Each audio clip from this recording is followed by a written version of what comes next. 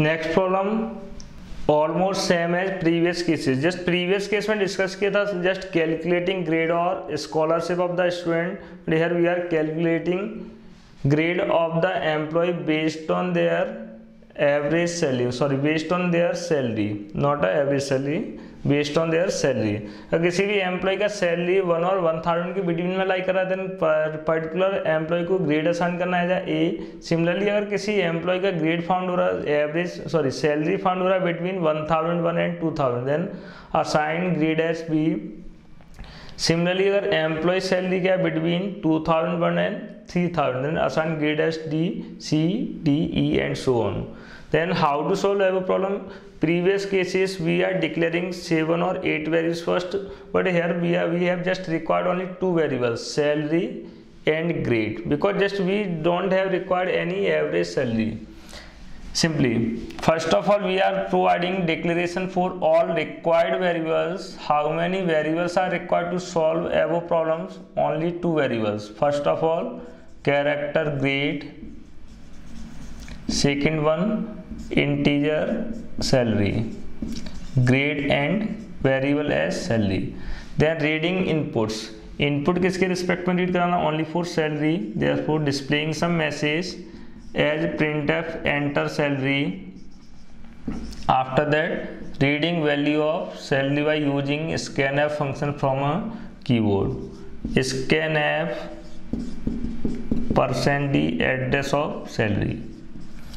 Next one, here we don't have required any average like average marks of subjects like that, because इस case में salary value अपने आप में क्या only single entity और single values, nothing to process like a average.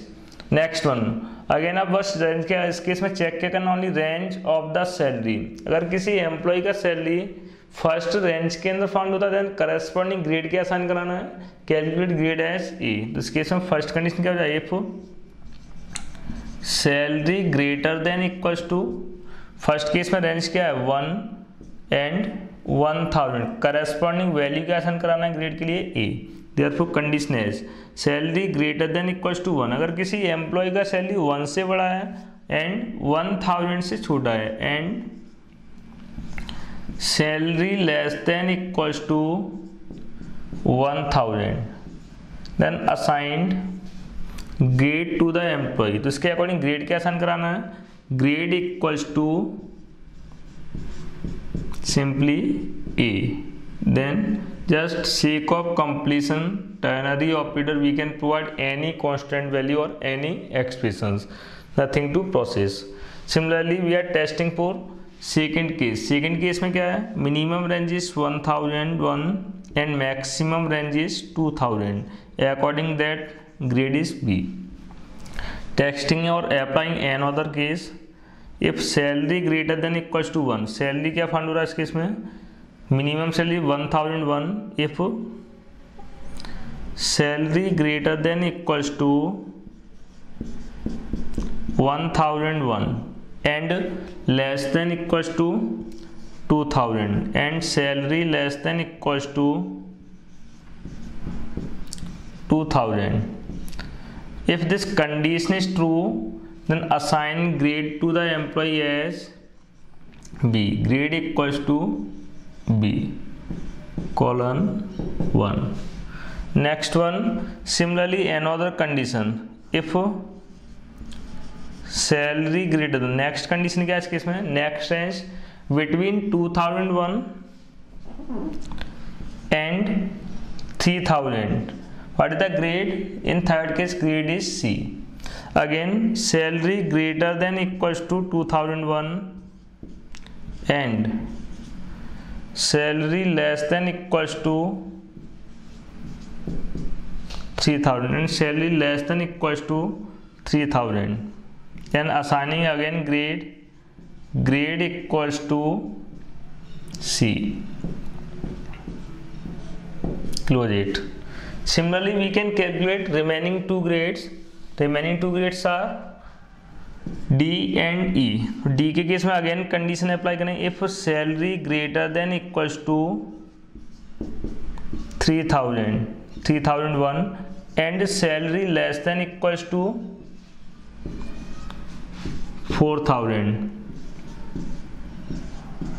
salary less than equals to 4,000. In that case, we are providing grade to the employee as, what is the grade in that case? Grade equals to D colon 1. Then last case में simply provide करें salary greater than equals to 4,000, means 4,000 plus 1. इन सभी case में grade provide करना है E. Last case salary greater than equals to, इस case में only एक ही condition required हुआ, if salary greater than equals to 4,001 then assign grade, calculate grade as E, grade equals to E and 1. Then simply after that displaying value of salary or only grade, we are only displaying here grade of the employee. Printf your grade is %C, display value of variable grade, like that. Clear? Solve this problem. Suppose that we are entering salary of any employee as 1,500. Means first of all, how many variables are required? Two variables, grade and salary. Grade and salary of the employee. There are two variables. First one, grade is character type, salary is integer type. Salary के case में initially जैसे scanf function scanf के according मैंने enter कराया value as something 1,500.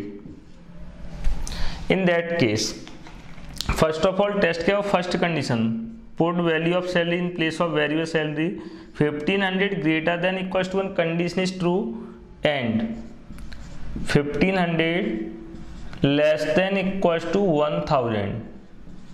First condition true था लेकिन second condition कैसा है, फॉल्स. फॉल्स है means nothing to process.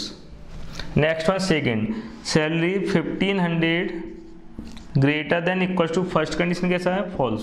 Greater than equals to 1,001 condition is true. True है, सेकंड कंडीशन टेस्ट करेंगे एंड के रिस्पेक्ट में. If first condition is true then second also must be true. Second भी क्या होना चाहिए इसके according, true. Salary value as 1,500 less than equals to 2,000. First condition true है, second condition true, therefore overall result is true. True है तो इस case में ग्रेड में क्या साइन होगा, ग्रेड इक्वल्स टू बी. इस now grade is initialised bye B. अब ग्रेड कैलकुलेट हो चुका है, इसका मतलब ये नहीं कि रिमेनिंग कंडीशन टेस्ट नहीं हो, अभी भी एग्जीक्यूट है रिमेनिंग ऑल कंडीशन. लेकिन अगर ऑलरेडी ये कंडीशन ट्रू हो चुका था, रिमेनिंग सारे के सारे कंडीशन कैसे जाएंगे, false. Check it. Continue. Salary 1,500 greater than equals to 2,001. First condition is false.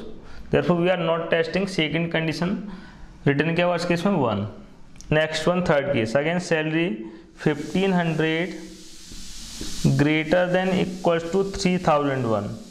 Again, condition is false. First condition is false है, second test करने की नीड ही नहीं होगी. Written क्या हुआ, simply 1, false सेशन. सेम है last case, salary greater than 4,001. Salary का value क्या है, 1,500. 1,500 not greater than to 4,001, therefore false. Again 1.